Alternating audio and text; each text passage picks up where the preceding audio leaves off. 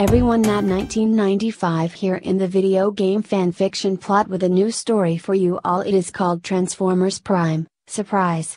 And I do hope you enjoy this video, and remember, I do not own Transformers Prime series or this story. I give full credit to its author Onyx Leader Rogue 177 in DeviantArt. Now on to the story, Chapter 3, To the Eyes. And you escaped unscathed? Optimus asked. Lauren nodded vigorously. Yeah. Megatron must have lost track of him. I mean, why didn't he even fly away, dummy?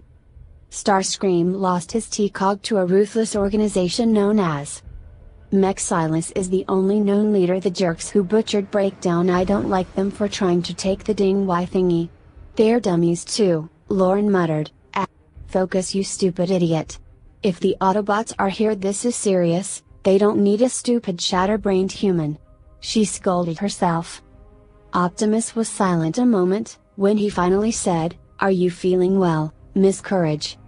Lauren laughed in a squeaky tone. He called me Miss Courage! You need to focus, Lauren. But it's so funny! Shut up, and listen to me. Whatever is happening, it is vital that you listen to Optimus. This is important. Okay, I'll try.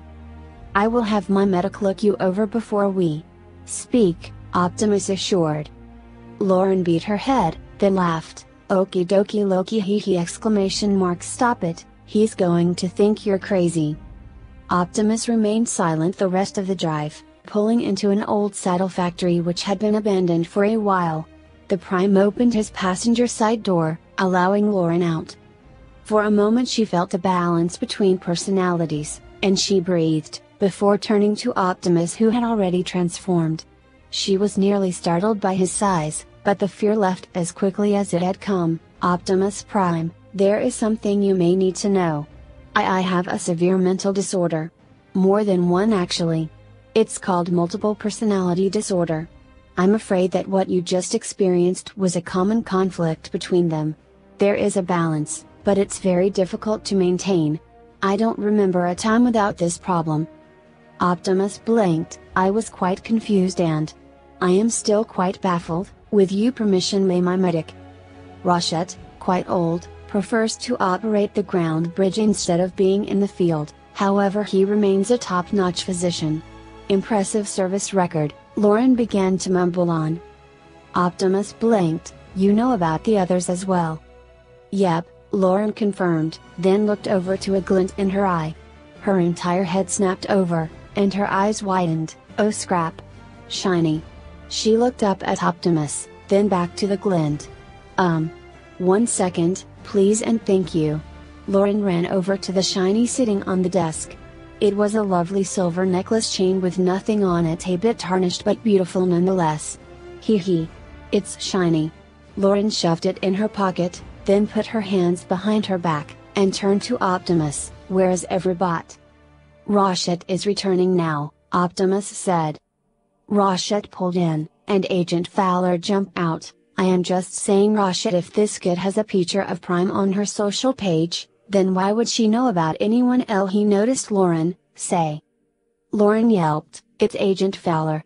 Meanie, you yell at Optimus a lot. Oh no. He's going to yell at me. She jumped behind the table. Oh, Optimus, is that? Rochette began. Optimus nodded. I would like you to run a series of scans on her. She says she has more than one mental disorder, and she can't control her events. Rochette tapped his fingers. Optimus, after what happened with Unicron, I still didn't have enough time to study out human medicine, and certainly not human psychology. Unicron. Lauren popped back up. We were supposed to shut him back down with the Matrix of Leadership. What happened? I can't remember anything after that. Wait, what? I wasn't there. But it's so vivid. Like I can touch it, she continued. Rochette walked over to her, and picked her up. Oh my gosh. You're shiny too. Lauren laughed.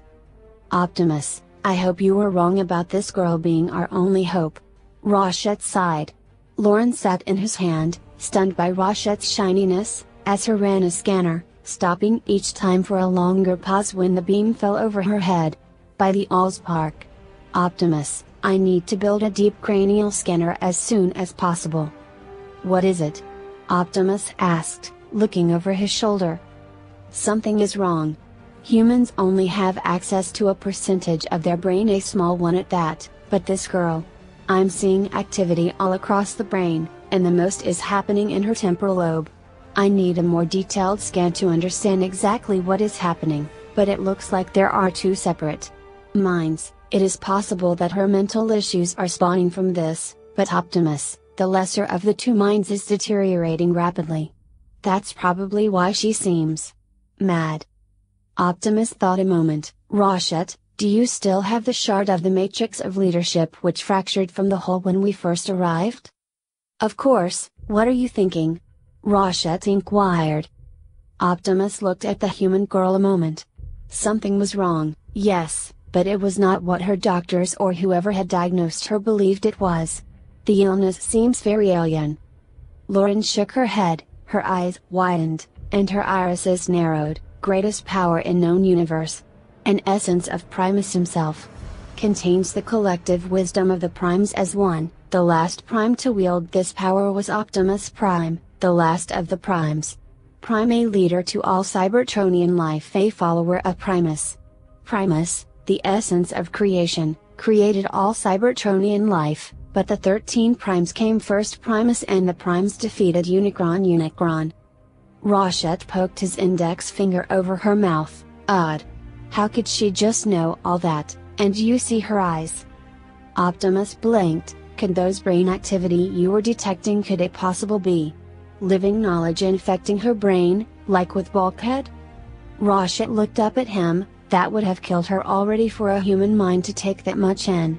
Their organic brain would burn. No, this is something else. Optimus stared at the girl, harder. Agent Fowler, might you know what plagues her? Prime, I wouldn't know where to begin. Where were you going with the Matrix of Leadership thing? Asked Fowler. Optimus was hesitant, but eventually spoke. Roshet, give me the shard. Roshet blinked. All right, here, take her for a moment. The medic handed the small girl to Optimus. She finds joy in creation, which is why she's closest to Miss Coer. Lauren, focus on what makes you calm. Lauren paused, and looked at him, pupils returning to their previous dilation. Optimus accepted the shard from Roshet, balancing it on his finger. He then held it towards the girl. Does this mean anything to you? Lauren then looked at it, and touched the shard. Everything. It means everything. Optimus looked about. All of reality vanished, leaving only Optimus and Lauren on a large, grassy hill with a single tree as tall as Optimus. He would have thought it was Earth, but for one detail out of place. The sky was Cybertron's. Lauren stood, holding the Matrix of Leadership shard. Optimus. I think I know what has happened to me. I don't know how, but some part of you, I don't know, but I know that something of you, of the Matrix, is in me. In my mind, in my heart. But the Matrix, it's like everything is so clear, it restores balance. Please.